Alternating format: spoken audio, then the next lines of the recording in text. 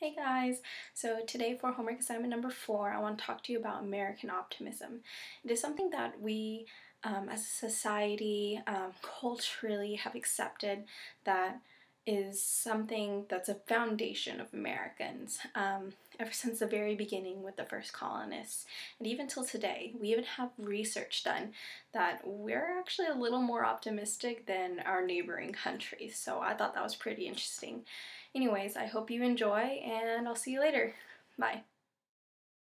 America's inextinguishable optimism to look on the bright side of things allowed huge leaps of accomplishments, creating life-changing inventions and methods, and simply living life to its fullest. And this trait still personifies Americans today, as shown in recent data on national attitudes that showcases the conventional views of American optimism. In the words of Winston Churchill, attitude is the little thing that makes a big difference, and what is arguably America's most exceptional attitude is its boundless optimism. In Lawrence Shames' article, The More Factor, he reminds us of 3 crucial attributes that set apart Americans from others: frontier, opportunity, and more. This has been the American Trinity from the very start.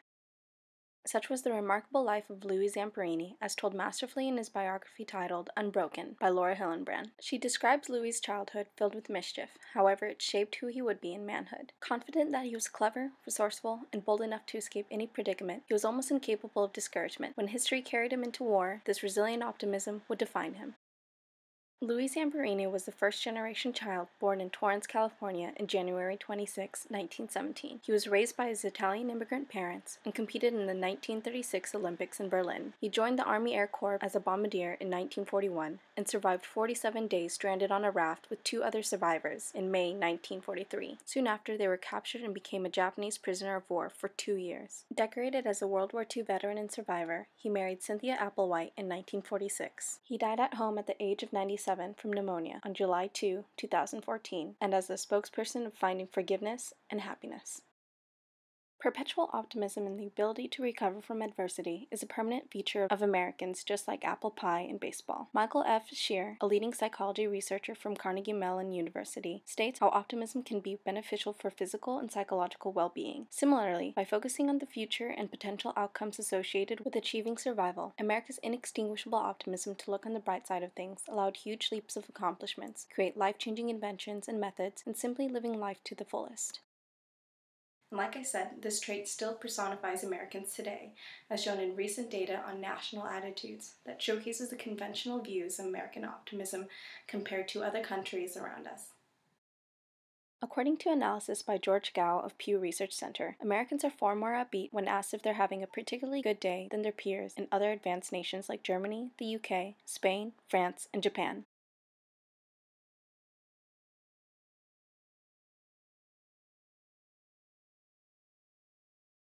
As written by President Barack Obama in his online article titled Why I'm Optimistic in the Smithsonian Magazine, from our earliest days, we have reimagined and remade ourselves again and again. We have constantly transformed ourselves in the testament of our people, our entrepreneurs and innovators, scientists and engineers, dreamers, tinkerers, and makers of things. America's people, our spirit, a restless searching for the right solution to any problem, an inclination to dream big dreams, and the insistence on making those dreams come true, an enduring faith even in the darkest hours that brighter days lie ahead. Based on his article, Obama summarizes how American optimism is unique because of its fundamental foundation, which the first settlers based their newfound lives upon as a way to survive. Without the idea and value of optimism and the impulse to pursue happiness, America would not be as socially, economically, and technologically advanced as it is today.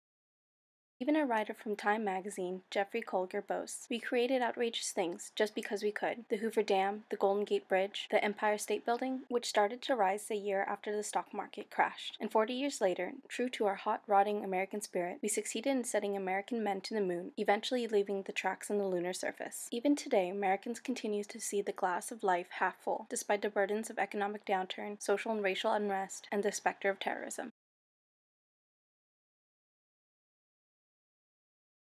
The adversities and shortcomings Americans and people like Louis Zamperini have faced throughout history have taught us the achievement of happiness is not a guarantee, but the important thing is to forge ahead with hopefulness and confidence for the future. The American spirit of optimism has always and will always be an inextinguishable eternal flame in the heart of every American.